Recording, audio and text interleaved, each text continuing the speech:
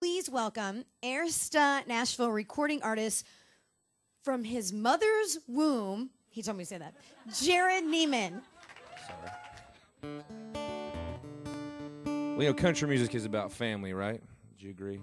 It can be. So I want to take this time to start off with a good family song.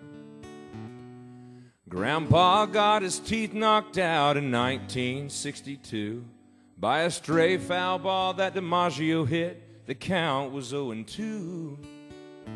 And I'll never forget the sound it made when the ball hit him in the lips. He didn't cuss, he didn't cry. All he really said was this: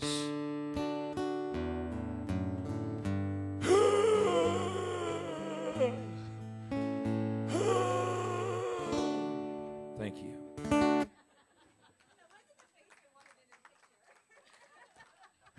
You know, I see that in pictures, and I wonder, what am I doing when I make that horrible face? No, I know. Thank you for bringing that to my attention.